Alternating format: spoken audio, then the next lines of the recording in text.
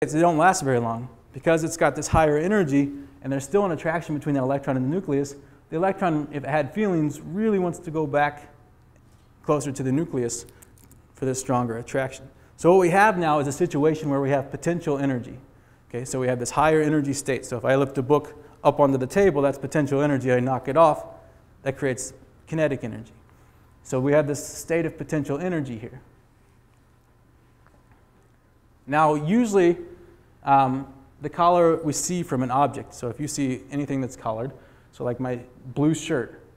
The reason my shirt is blue is because my shirt is absorbing all the colors except the blue wavelength. So it's not absorbing the blue, it's absorbing all the other colors and it's reflecting the blue wavelength. Right? So what happens to all that energy my shirt is absorbing? Well, it's converting it to heat. Okay, so when most times when molecules absorb energy, it gets converted to what we call in chemistry vibrational energy, which we all refer to as heat. So it just turns into vibrations, it turns into heat. Okay? So that's kind of wasted energy. So if you see a white color, white means all the wavelengths of light are reflected, just like the sun's light. Okay? And if you see black, that means all of the wavelengths of light are absorbed by that thing. Now, a few years ago, the Pointers played Platteville, and I was at the game, and it was really hot and really sunny. And the first thing that stuck out to me as a chemist as I was preparing talks is the Pointers were wearing black uniforms, Platteville was wearing white uniforms. And it made a big difference in how hot they were getting, I'm sure, because the Pointers' uniforms were absorbing all the sun's energy and converting it to heat. Platteville's were reflecting all of the sun's energies and not converting that to heat. And we lost that game. And I'll blame it on the uniforms as a chemist and as a Pointer fan. Now, the challenge in trapping this energy is that these excited states are very short-lived, so nanoseconds, so really, really short. So the energy comes in, promotes the electron, that energy is given off right away as vibrational energy. So the challenge in this is trying to trap this energy, and then not only to trap it, to use it, but we want to store it, because one of the big questions that always arises when you talk about solar energy, solar electric energy, is what do we do when the sun's not out? And so we need to be able to take that energy and store it. And that's exactly what happens in photosynthesis, right? It takes that energy, it uses it to convert one molecule to another, it stores it as chemical energy. So that's the kind of thing we would like to do, is store energy. Now, here's my best description of how photosynthesis works. So what happens is photosynthesis has all these chlorophyll molecules in vicinity of each other, and then one chlorophyll molecule will absorb the light, and that will go into the excited state. And they could either come back down, relax, and just generate heat, or that energy can get transferred to the next chlorophyll molecule, which gets transferred until it eventually finds a different kind of chlorophyll molecule, which is called a reaction center. The reaction center is the place where the CO2 and well, at least the start of the process where CO2 and water get converted to the carbohydrates, so it gets converted to chemical energy. So my analogy for this is it's like a bucket brigade. Okay, the first one absorbs it and it keeps passing it along until it gets to the reaction center, and then that's where the productive things happens. The process of this, I mean, photosynthesis is pretty amazing. The process is it converts almost 100% of the light it absorbs by these chlorophyll molecules into this chemical energy, which is just amazing from a chemical standpoint. So there's really 3 steps involved in the photosynthetic process. First, we got to absorb the light. And we call that light harvesting when you're talking about creating energy, or absorbing energy, I guess. Then that energy has to be transferred from one molecule to the next till it gets to a productive site where chemistry can happen, where you can store that energy. And then once it gets there, you have to figure out a way to store it. Now, when you talk about light absorption, light harvesting, there's chlorophyll molecules are great at doing this. There's hundreds, thousands, millions maybe, probably not millions, but there's thousands of molecules that synthetic chemists can design that mimic chlorophyll's ability to absorb light. So synthetically, this is not that challenging to make molecules that harvest light. Storing it is another research area. It's not my research area, but lots of chemists and engineers have tried to figure out ways to store the sun's energy and solar electrical energy. One of the big things we'd like to do is model what photosynthetic systems do and take that energy and convert it into chemical energy. So take CO2, which is a gas that we all know is we'd like to get rid of more CO2, use the sun's energy to convert that CO2 into methanol, which we could then burn as fuel, creating more CO2, and then we have the cyclical process. So, and that's doable, and there's been a lot of recent literature in that, a lot of recent developments in that field. The area I'm most interested in, and maybe the most challenging, I'll sell it as the most challenging because that's my research field, is transferring the energy. How do we get it to transfer the energy? I told you chlorophyll molecules can transfer almost 100% of the energy and get it to that reaction center. And that's not so easy. So when we ask the question, how are we going to do this, we can go back to our bucket brigade analogy and say, what do we need to have an effective bucket brigade to get energy passed from one to the next? Well, your bucket passers, so to speak, have to be close enough to transfer the buckets. You can't have one guy standing here and another guy at the end of the block and passing buckets. They have to be right next to each other. Okay? The next thing is the bucket pack, they have to be in proper position. So if I have one person standing like this and one person standing like this next to them, they're not going to be able to pass the buckets. So we have to position the molecules so that they're able to transfer the energy. And then they must be willing or able to transfer the buckets. So I can line up a bunch of 2-year-olds, and that's not going to be an effective bucket brigade. So I need to make sure the molecules I put in my bucket brigade, so to speak, are capable of transferring that energy.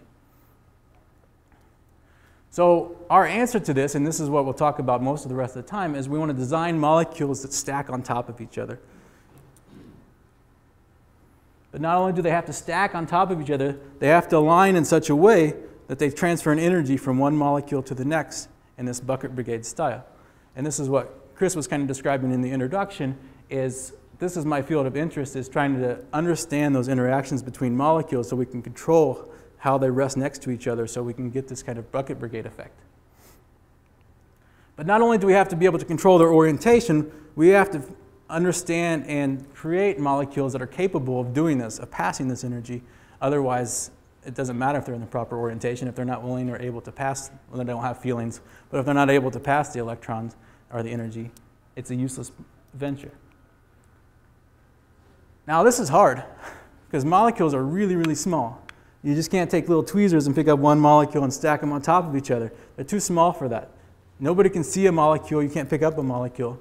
So how do you stack things on top of each other if you can't see them, right? If you can't push them around?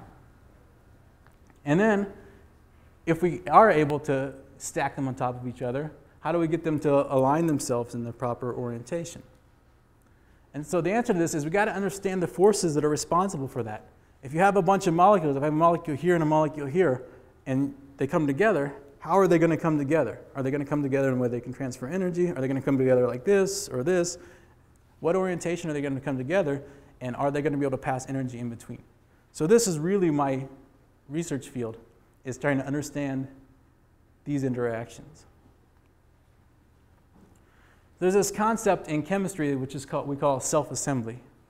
And the idea is, if I make a molecule and these ends are attracted to themselves, so other similar ends, and I put a certain angle in the molecule, 120 degrees. So again, this is just a molecule. And like I told you about molecules before, if you give me a molecule, I can tell you, oh, this is probably how you would make that molecule. And so we're just talking about designing individual molecules. And these are 6 identical molecules. But if the ends are attracted to each other, what will happen is these molecules will self-assemble into this hexagon structure. Because the angles that we put into there dictated that this is going to be the most stable arrangement of these molecules. So if we changed that angle to 90 degrees, we wouldn't get a hexagon, but we'd get a square. So what we can start to do is we can start to think about, I can go from an individual molecule to a bigger shape. So I can start to control how these molecules come together and what kind of shapes they form.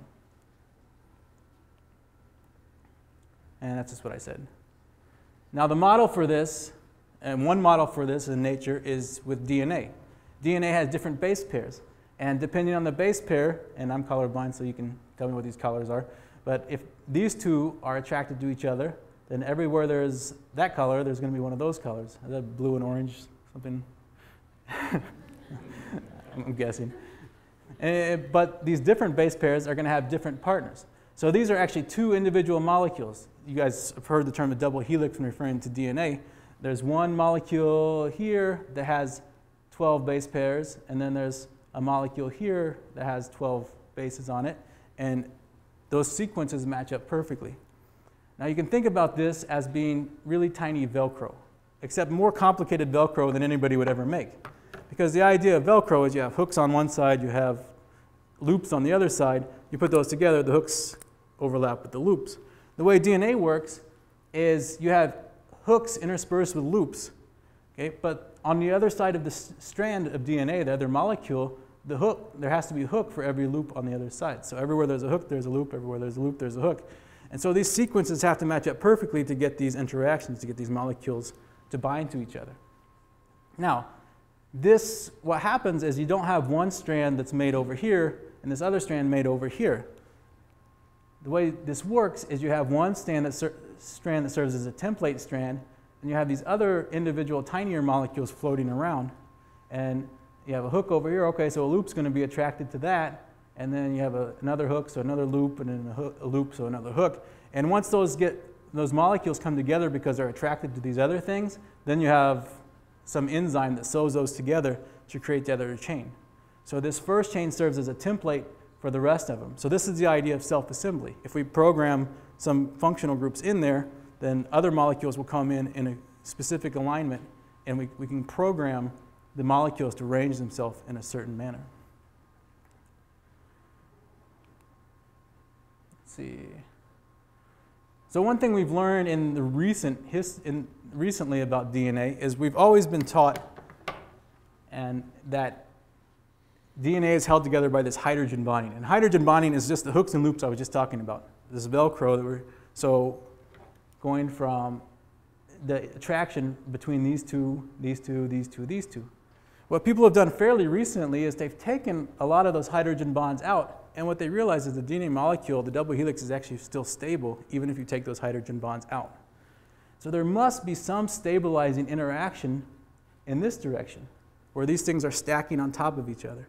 And that's the interaction that I'm interested in, is if these molecules are able to stack on top of each other, can we program that into the molecules we're interested in for photosynthesis, or for mimicking photosynthesis. So you can kind of think of this as bricks and mortar, where you have the mortar holding together the bricks vertically, and there's also a force holding them together horizontally as well. So this is what we're talking about. If we want to design a material, the bucket brigade material that can transfer energy from one molecule to the next, we want something that looks like this, where they're ordered rather than this chaos over here where they're all disordered, or it'd be very hard to predict how energy is going to get transferred from one molecule to the next. And the model we're using for that is the DNA molecule, where we have this stacking of the bases on top of each other. So we're using similar type molecules. Now here's where I get into the structure where you do have to pay attention a little bit. Well, you don't have to, you can ignore me. It's happened before. So we have different types of molecules. And if you just want to look at these as single lines, and then we have some double lines here. So we call these single lines single bonds, and we call these double lines double bonds. And the types of structures I'm interested in are the ones where we have alternating single lines and double lines, single bonds and double bonds.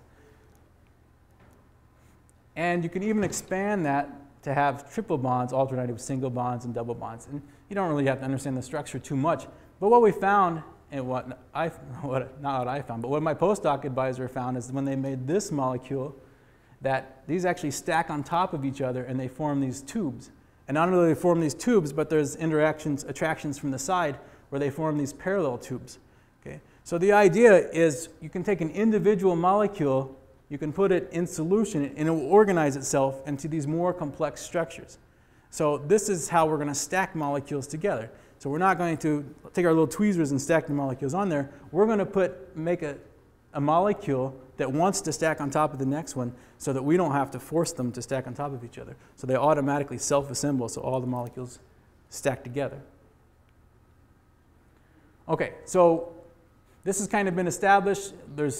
We're studying different molecules that have the same potential to stack on top of each other, but we forgot about that last criteria, is the molecules have to be willing to transfer electrons, right? They have to be conductive. They have to be able to can transfer that energy from one molecule to the next. So the question is, what types of molecules do this? Well, in the year 2000, the Nobel Prize was awarded to these researchers for the discovery and development of conductive polymers. Now, conductive in this term just means it's able to transfer energy along the chain, just like we're talking about for these photosynthetic processes. The types of molecules that do this, as you can see, are single bonds alternating with double bonds. So the same types of molecules that stack on top of each other that I showed you on the previous slide are the types of molecules that are also able to transfer electrons. Okay, so this gives us a model. So we've got this ability to self-organize the structures, and the individual molecules are conductive, so they're able to transfer the electrons along the way. So that means we're smarter than nature, right?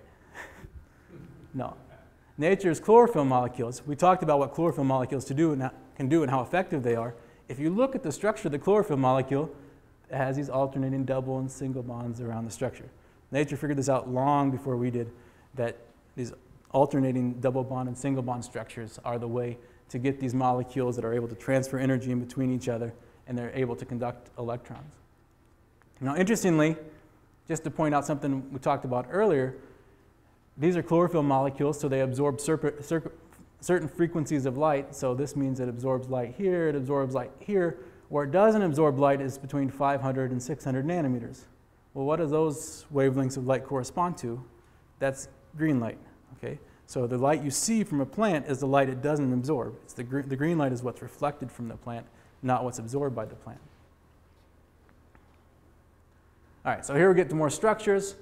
You can ignore the structures if you want. This is tongue-in-cheek, solving the world's energy problems. So I'm a synthetic chemist. What I try to do is partner with people who are different types of chemists or material scientists who have the ability to make materials or understand materials. In this case, I collaborated with one of my colleagues, Jason Dacchioli, and he's interested in these paddle wheel structures where we have a quadruple bond between two metals. And you don't have to understand that structure. The reason we're interested in this is my structures are the type of structures that will stack on top of each other like we want, and they're conductive, so we can transfer electrons. But there's one feature that we're missing from my structures, and that's why we developed a collaboration, is the feature that we're missing is the excited state lifetime. Remember what I talked about before with the chlorophyll molecules? When that electron gets excited, that energy gets dissipated as heat very quickly on the nanosecond time scale. So if you don't capture that energy immediately, it just dies away as heat, as what we call wasted energy if we're talking about solar energy. So what we need to do in order to capture this energy better is find something with a longer excited state lifetime. So what happens is when this metal mono quadruple bond functionality sees light, it goes into the excited state, but that energy stays in the excited state longer than most normal molecules. And that long-lived excited state gives us a better chance of capturing that energy, that potential energy, so that it can be transferred throughout the molecule. So what we did is we found a structure that matched up with my structures so that it would create a more complicated structure, and that's a lot of structures in one sentence. So something that looks like this, and again, it gets more and more complex.